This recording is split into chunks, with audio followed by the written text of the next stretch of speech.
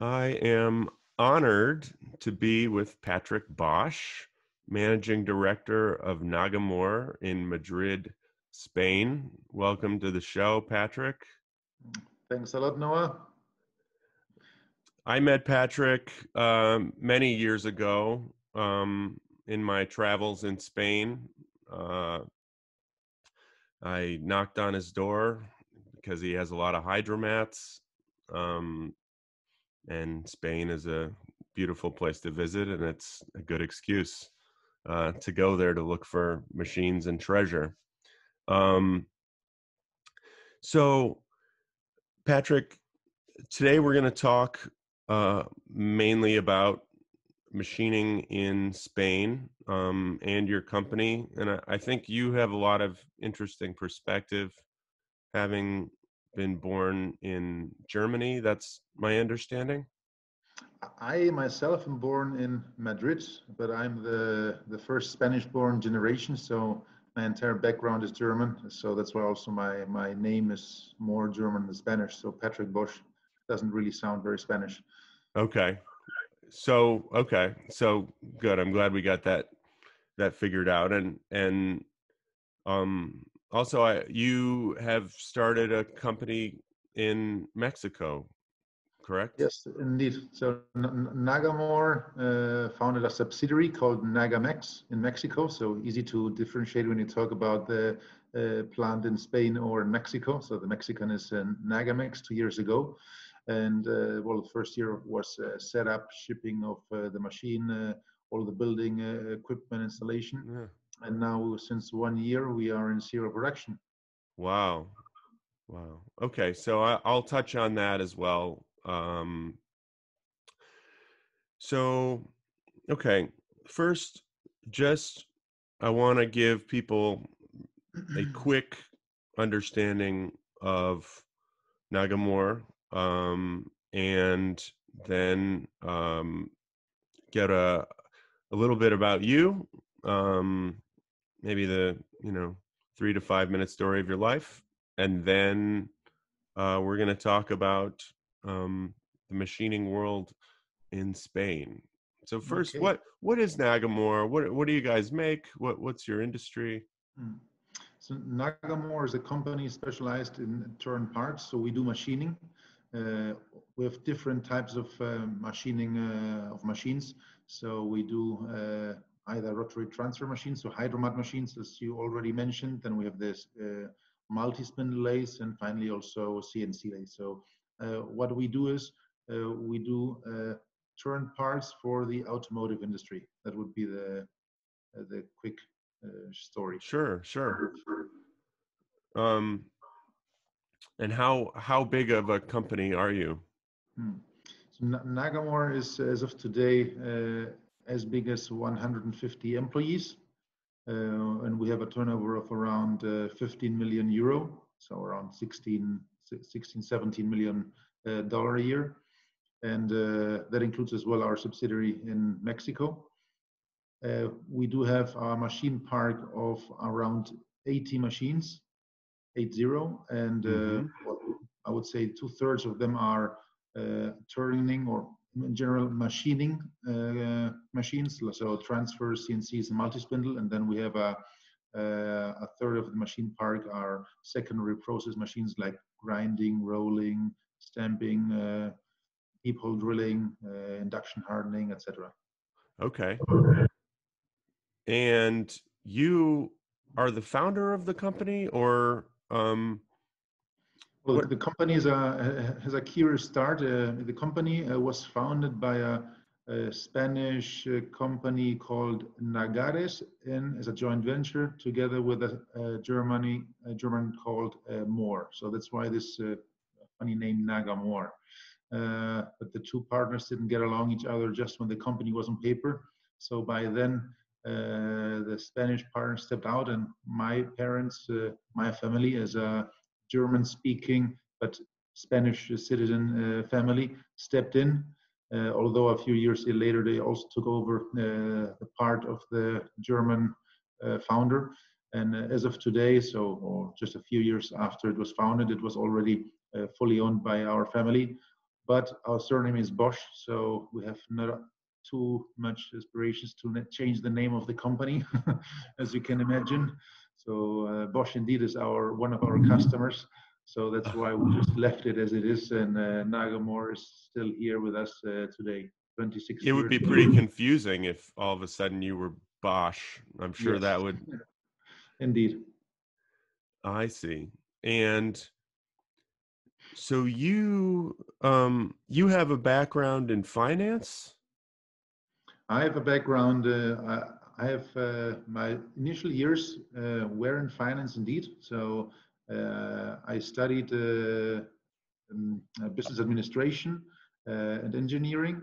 And after university, I started the first 6 years in the finance industry. So first in the investment banking, and then later on the private equity business. And at some point, I had the opportunity either to continue that path or to change completely my career and step into the family company, which I finally did. So I'm happy to do so. And since 2011, I'm now part of Nagamohr, and since 2013, indeed, leading the company. Interesting. Okay. So your family has your family had businesses or machining business background? What's They had another company, also machining. So they have some experience, not the same type of machines, so not really turning machines, another division, but also automotive. So that's, well, how they got some experience, and were in the way when the company, which was still on paper, was looking for someone else to really start the project. interesting. Okay, I see. Okay, well, give me a little bit of a background on you. So your family is German, and then you grew up in Spain. You were born in Spain. Yes, indeed, I did. Um, so why did your family move to Spain from Germany? Well, I'll answer with the same funny answer that my father does when he's asked this question. He came here for the first time 1962 to learn 1 year Spanish, and he said, "Okay, I'll keep as long as I need until I can perfectly speak Spanish." And here he is, still improving it. I like So it. by then, and it was really something unusual, because normally people from Spain were traveling, for example, to Germany to look for jobs. He did it the other way around. Mm-hmm.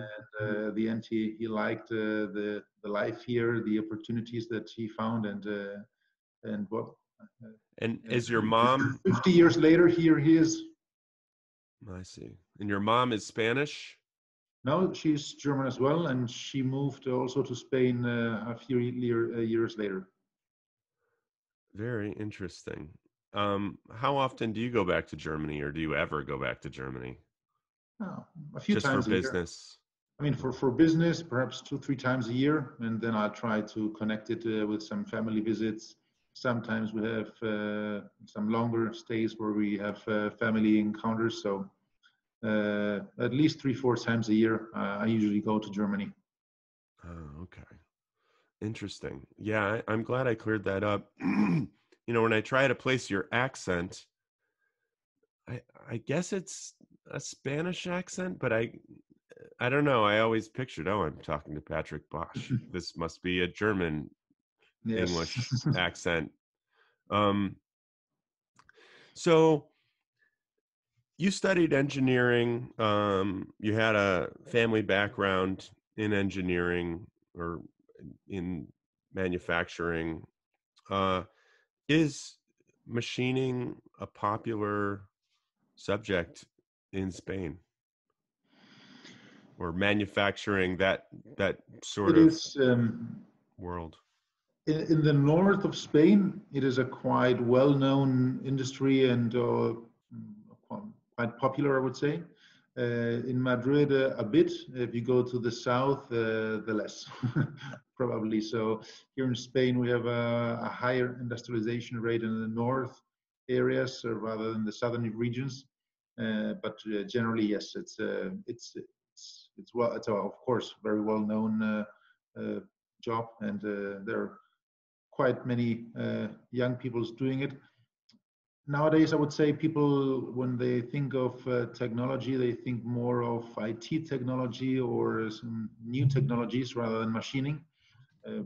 But it is really part of the industry here. And in Spain, for example, automotive industries is more than 10% or around 10% of GDP.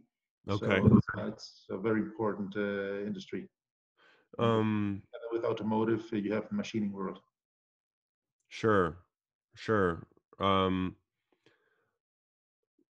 so yeah, you said the Basque Country, and then it's manufacturing and machining is pretty big in Catalonia, right, as well, like Barcelona.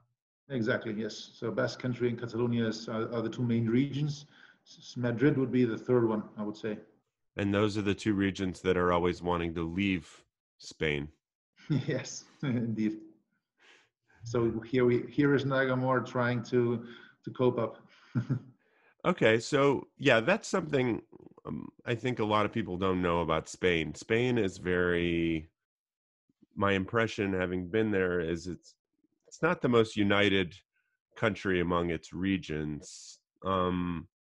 Is that is that true, or am I is there like a Spanish pride among the people? I am Spanish, or is it mainly I'm Catalonian, I would say I'm Castilian. half the of the population are really are proud of being Spanish.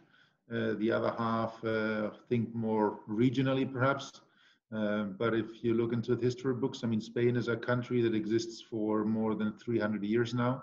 So indeed, is one of the oldest countries in Europe. Uh, Despite the fact that there are some regions like the ones you just mentioned that have also their own cultures, and having an own culture can be is a very good thing, but can also sometimes have well feelings that might not be well might not allow you to think as Spain as one country, but as a sum of different regions. Yeah, but you getting are you're not hearing a weird echo from me, are you? No, I'm Okay, good, hearing you perfectly well. good. But you living in Madrid, you're the capital. You're you're one of the people who you're more, I'm Spanish. This is Yeah, we're I would say yes. So is it difficult for you to find skilled workers where you are? Everybody is most places I talk to around the world, people are complaining about that.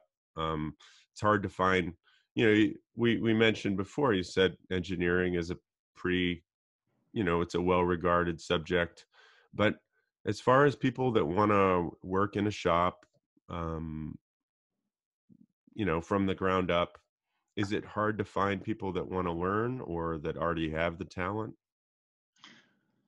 It's not easy. I'm in the same opinion that nowadays skilled workers is difficult to find, and usually you don't find them. You really have to make them learn as they do their job and train them. Mm-hmm. Also, because the machining business is often very unique, and every shop has his specific machines, brands, etc., processes. So even if they do have some experience from previous jobs, it might not always be useful on your own in your own company. Right. So that's why at the end you end up having to train them yourself. I see. Well, it's often better to train them yourself anyways, they say, because then you don't have to make them unlearn something Yes, else. exactly. Um, so you said 10% of Spain is automotive. What else is Spain known for as far as manufacturing in general and machining? What is there, where do you guys shine? Mhm. Well, there's also quite a now.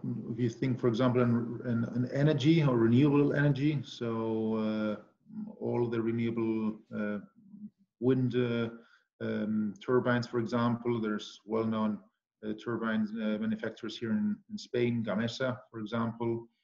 Um, then you have well, other type of businesses, which is not machining itself, but industry in general. So all other energy and engineering companies itself. So companies that make engineering projects. Spain is very well known worldwide for engineering projects.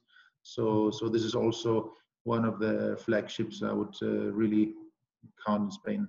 Mm-hmm.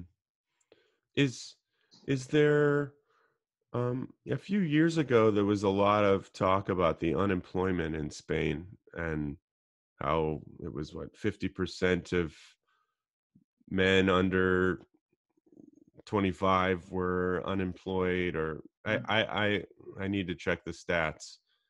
Um, what is it like right now? I know it, I'm sure everything went haywire with the virus, but um, is unemployment a huge issue in Spain, like It is more than generally other yeah, European countries? And unemployment in Spain is generally an issue because in Spain you have a lot of short-time work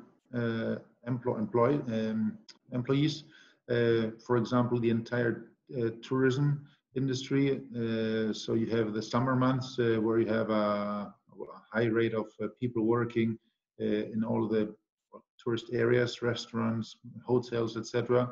And then, of course, the rest of the year, when then this goes down, these people are unemployed. So a part of our economical structure makes it structural that we do have a high unemployment rate, higher than any other country. So here, for example, beginning of this year, previous of the pre-crisis, it was, I would say, around 11%. So it was going down towards 10.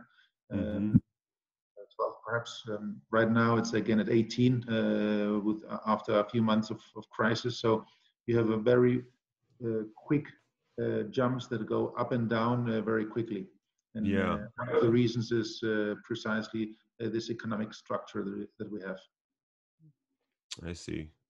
Tell people about the typical work day of a Spanish person, both in the office and in the shop. I mean, it's a bit different, right? I mean, you guys start Mhm. you have a siesta in the middle of the day, or This is or is that a bunch of BS? you cannot say that we have a siesta. This does never ever happen. Hopefully, of course, when you're in summer on vacation, you do a siesta, but not when you're working. So Okay. a normal day. I mean, here in Spain, Spain has one difference, and it's quite unique because even neighbor countries like Portugal or France or Italy don't have this. Is that we work like if it would be in another time zone. So if everyone is waking up at, I don't know, 6 in the morning, in Spain you're waking up at 7:30. Of course, I'm talking in general. Not there's if you have them, for example, people working on the shop that work 3 shifts a day, and they start at 7. So here, for example, our morning shift starts at 7, and if you go to Germany, to give an example, they start at 6. Or and then lunch is at noon or 12:30, and here it's at I would say 2. It's usually the time 2 p.m. And same for dinner. So you don't go for dinner before, I would say, 8:39, and there are people in summer that go even at 10 to have dinner. So we live like we would be 1-2 hours later than everyone, and I guess that might be also one of the reasons why we have always this prejudgment that in Spain we're late. We're not late. We're just starting later and then ending later. But it doesn't Right. mean we are late. Well, that is interesting. Yeah, so typically, for instance, you would work until 6 o'clock then? No, I would come in at 8:30 in the morning, Mm-hmm. and I would work until, well, I personally perhaps until 8 in the evening. And 8. yeah, well, people in the office perhaps until 7. So it's long times. Yes, I mean, if you don't have dinner until 9, leaving at 7 is the same as if you leave at 5 and then have dinner at 7 p.m. I suppose. And then what time would you go to bed? I would say midnight is usually the time. Yeah. I oh man, 7 o'clock being at the office on a daily basis. That seems, I understand you're starting slightly later, but Mhm. I just would feel like all my daylight is gone. You're like And getting home and that's true. I mean, that's also why here in Spain, we're the country within Europe, so within the time zone of Central European time, which is most west of the entire Europe. So here the sun goes down perhaps 1 hour later than in Central Europe, or 2 hours later in Eastern Europe. So there you already have these 2 hours difference that I'm talking about. hmm. Here the sun doesn't go up in winter until 8:30. So it's dark when you're driving into the office at 8 in the morning. Yeah. Ugh, I can't. I don't even want to think about winter. Yeah. What what is a normal somebody in the shop or at a machining company? What is the range of salaries? I know that the price of living is a little different, but it's not that different. I mean, from Spain and the United States, I think. Mhm. It varies. I mean, in Spain, you have people that, I mean, if you hire someone and has no experience at all, you might start at, I would say, $21,000 a year salary, How many euros? 20,000 euros a year, Okay. 18 to 20. But this is just the salary, basic salary. So no extras and no social security. In the US, you don't know about social security as we do. And in Spain, for example, you need to add 33%, 33 of the salary of the people. So if someone has a salary of 21,000, for example, you're paying 28. Okay. Okay. So you need to pay And the 7,000 extra to the government. sure. And is that covering health insurance? Exactly. So that's how you cover health, mainly health, and then pensions Okay. and Uh, unemployment. and unemployment.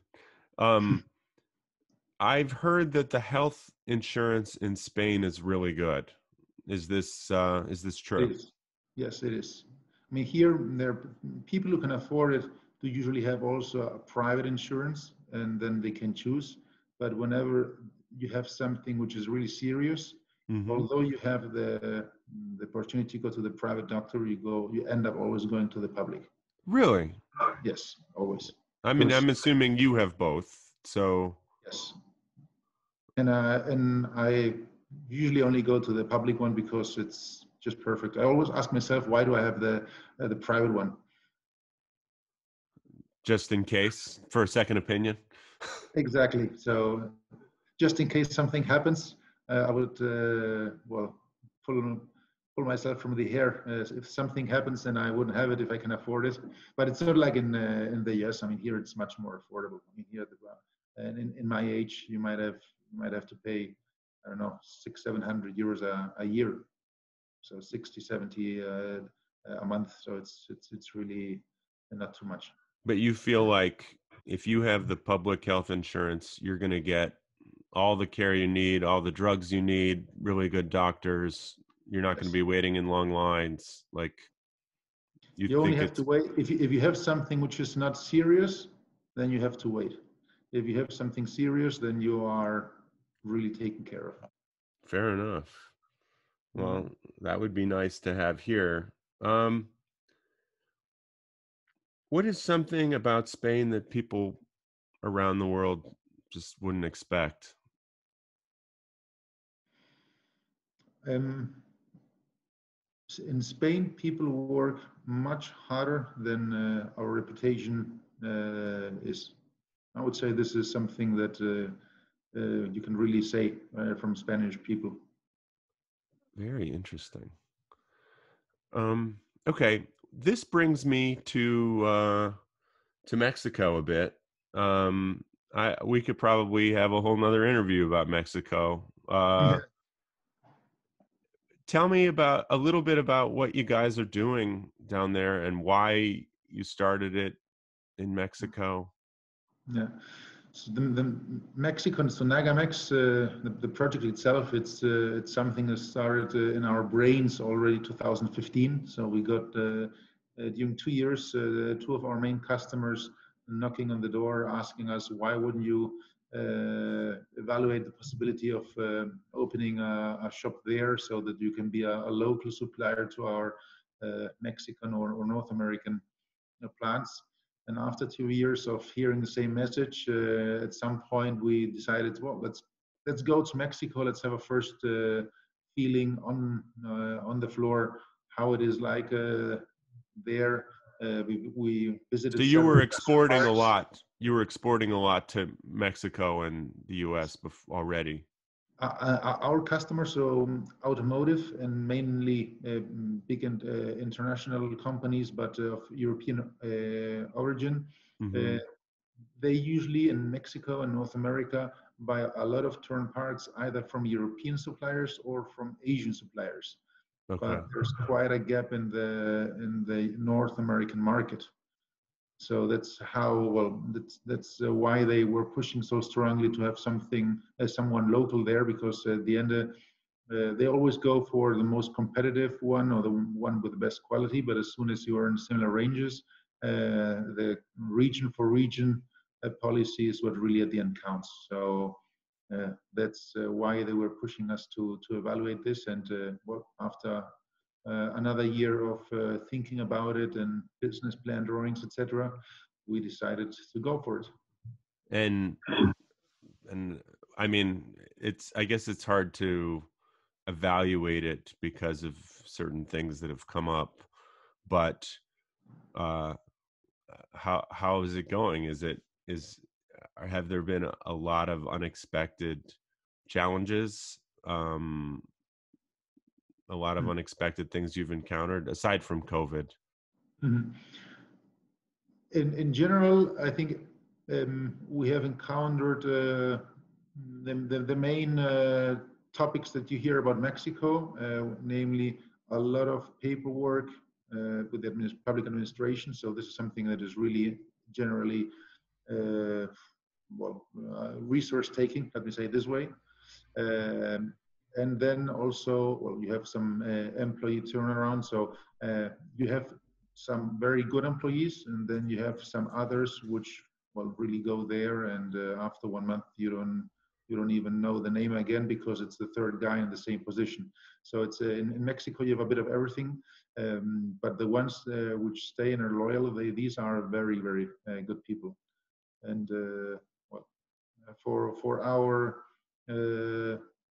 so something I have to say for Mexico, until now, so 2 years we are now in Mexico, we have not been approached for any type of corruption or nothing like that. So this is something positive, and also a prejudgment generally for Mexico. And I think the automotive industry there is very well established. And as you are in a very well established and professionalized business area, uh, you don't What encounter area are you in? What city? Querétaro. Oh, Querétaro, Querétaro. yeah, it's in the center of the country in a region called El Bajío.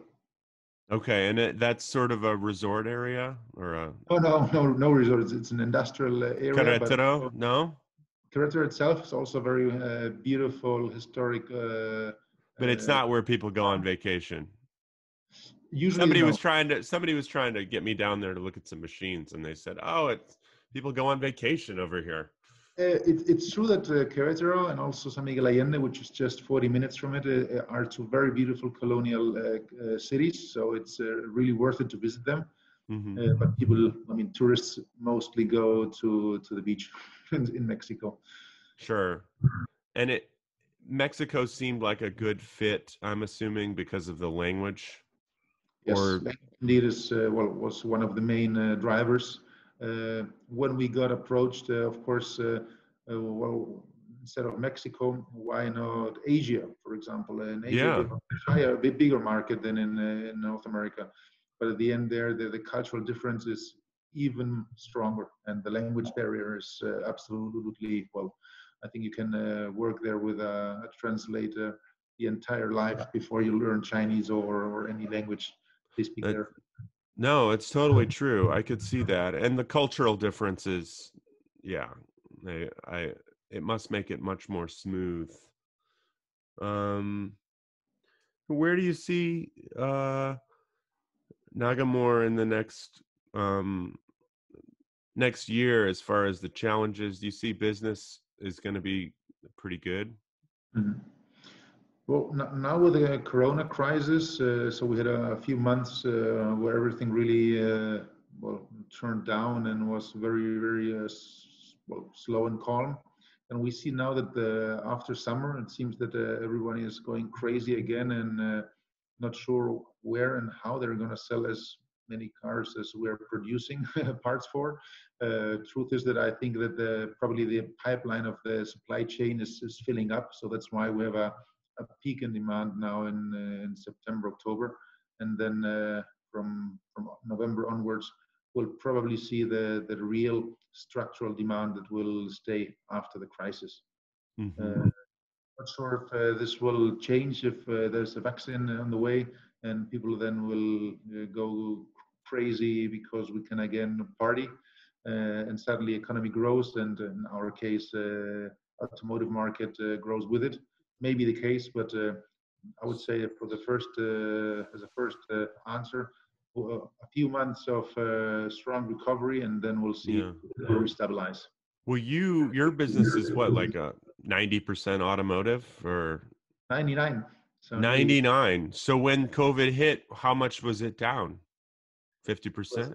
70%. So we were indeed for 2 months having a turnover of 28, 29% of a pre-COVID month. So Wow.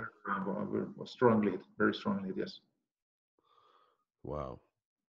Um, what's what is something interesting you learned last week?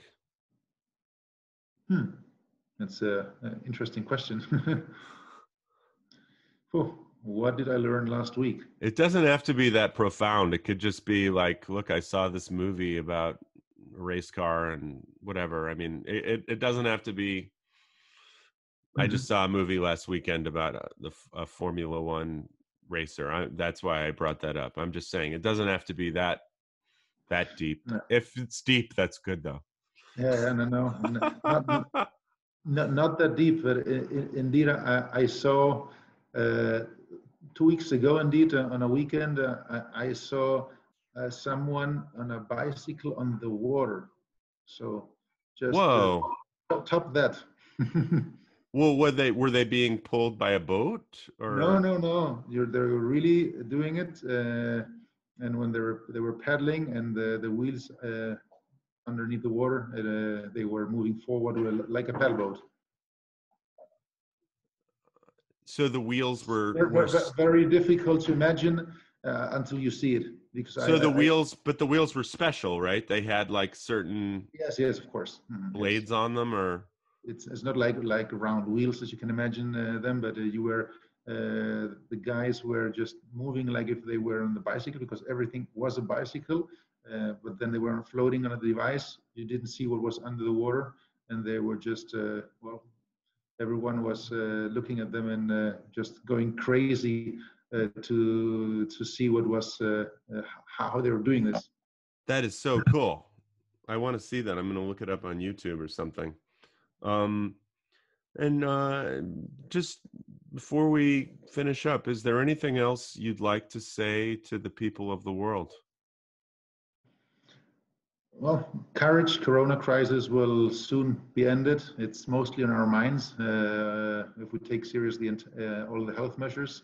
And confidence only comes if all ourselves are confident and show us confident to the rest of the world. Awesome. Thank you so much, Patrick.